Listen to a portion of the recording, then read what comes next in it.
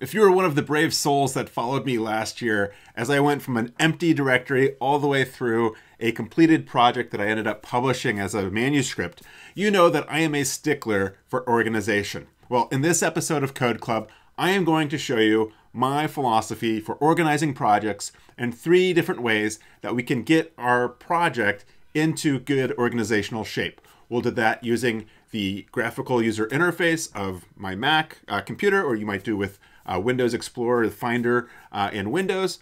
We'll also do that using exclusively all R commands, and then we'll also do it from the command line, and I'll tell you why you might pursue one approach over another. So why am I such a stickler for organization? Well, invariably in every project, there's going to be a period of time where the project will pause, right? So as I'm recording this, I am coming back from the holiday break where I took maybe a month off, and I'm not quite sure what I was doing before that break, right?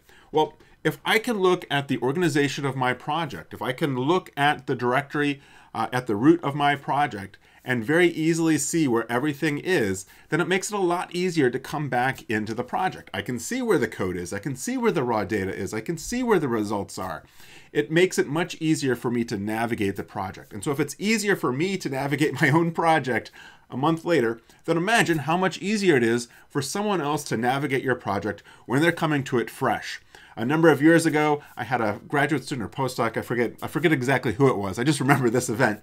I went into their project directory and there were thousands of files. I'm serious, thousands of files. And it was impossible for me to navigate what was going on in that directory. There was no organization. Imagine if instead I had come into that directory and I could see things like code, data, raw data, process data, the manuscript directory, results, tables, figures, right? If I had separate directories for each of those and perhaps had a README file in the root of the project, it would be so much easier for me to then approach the work that somebody else had done. So that's what we are going for. I realize that the project we're currently working on only has maybe 7 or so different files, so it's not that big of an organizational nightmare yet, but it's not too hard to believe that, you know, if we kept maturing this project a bit, it might get a little bit more hairy to kind of look at all these different files if we don't first impose some type of organization. So you can see here my distances directory. This is the directory where I'm keeping track of all the files that relate to this project that we're currently kind of working on developing here. And I've got a couple different types of files in here, right? So I have a few different distance matrices. These are the files. We have some code. It's not hard to imagine that at some point we might have a results directory. We might put our figures, and a submission directory, put all the stuff that we might want to submit when we're ready to submit the manuscript for publication and for peer review. So what I would do in a very easy case like this is you could use the Finder window to organize it, right? So we could do a new folder, and I'll call this code. And I'll go ahead and put read matrix into that code directory. Go ahead and create another directory that I'll call data.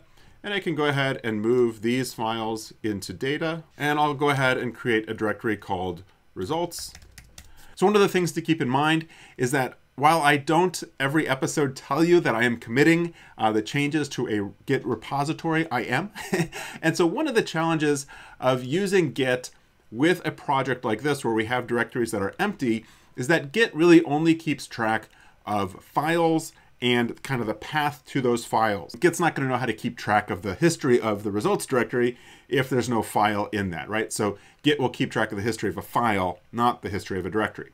So I'm going to go ahead and I'm going to copy this README file into results, and I'll go ahead and open this. So this is the README file opened in the Atom text editor. And again, it doesn't matter where you do it as long as it's a text editor. I'm going to go ahead and delete everything in it. So it's an empty README file now. And so now I have a file in my results directory that is at least kind of a placeholder for this directory. And so if I expand all these directories, you can see the organizational structure, right? So I have code in my code directory, data in the data directory, and that README file in the results directory holding the place. Also at the top level of the project, what I call the project root directory, you'll see these 3 directories as well as an rproj file, license, and the README file. So the next approach that I want to take is showing you how we can use commands from base R to go ahead and organize our project.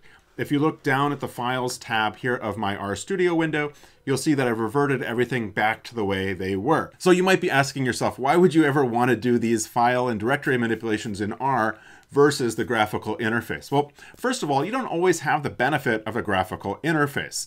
For example, my lab does a lot of work up in the cloud on a high-performance computer at the University of Michigan. That does not have a graphical interface. And so all the manipulations we have to do would either be at the bash shell prompt, so basically in Linux, or from within R. Alternatively, sometimes you might also want your scripts to generate directories that are then used to deposit new data, or to perhaps get a listing of all of the files in a directory that you then want to feed into some script that might synthesize all that data together. And so it's not totally ridiculous to think that you would like to use R to do file and directory manipulations.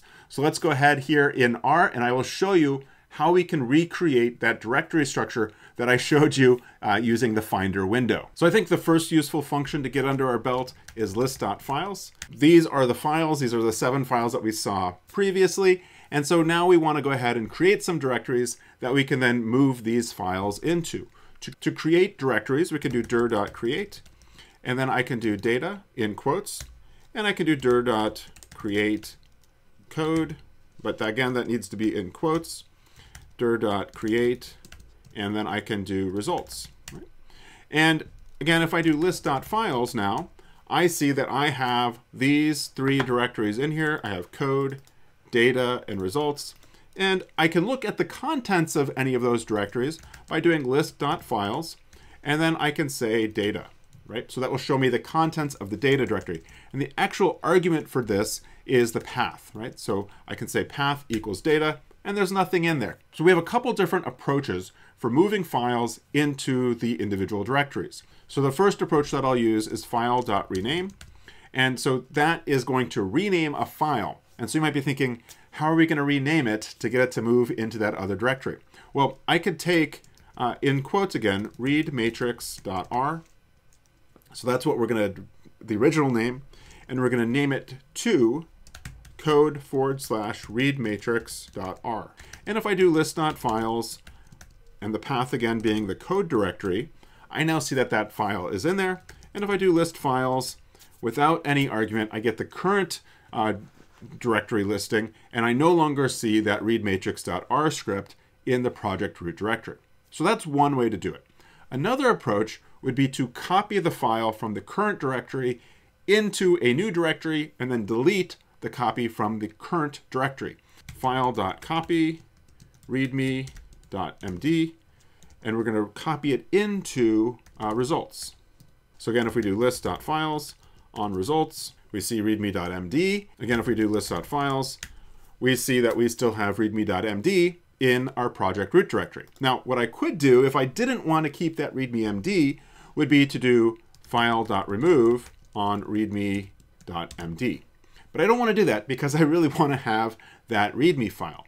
And actually, what I might do is I'm going to go ahead and remove the readme.md file that's in my results directory that I just created because I don't want that readme. I want a blank readme. If you recall what we did just a minute ago, we created a blank readme file. So I'm going to go ahead and remove that. And now if I do list.files on results, I see I don't have anything there. But what I could do would be to do file.create, and then I could say results/readme.md, list.files on results, and I see that that file is there. If I came over to results and opened up readme, again, it is a blank file, which is what I wanted because I want a file that's there as a placeholder for Git to keep track of. Again, if we look where we're at with list files, we currently still have those 3 distance files.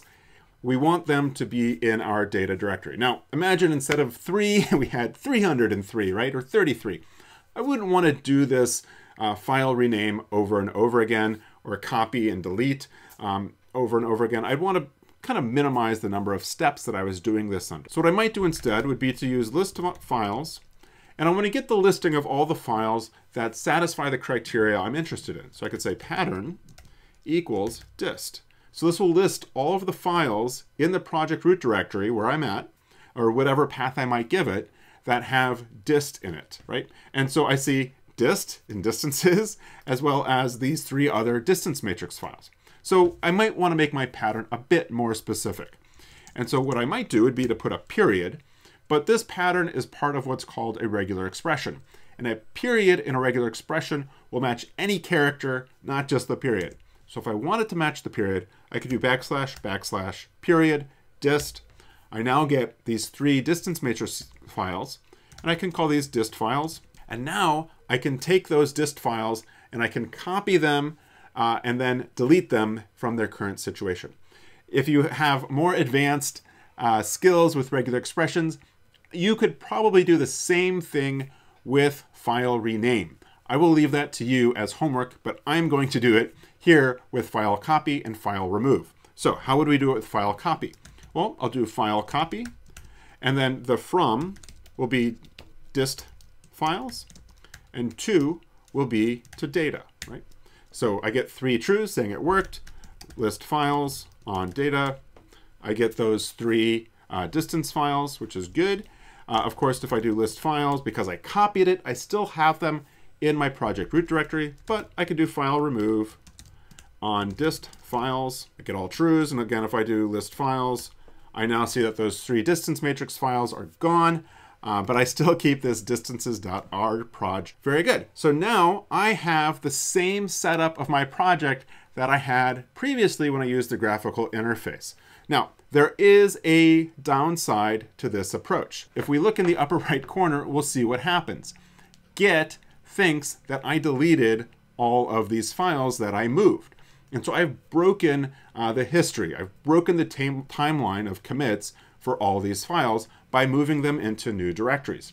And so while that's not the end of the world for some of these files, it's not so desirable. I'd prefer to do it perhaps in a manner that allows me to keep track of the version history of all these files.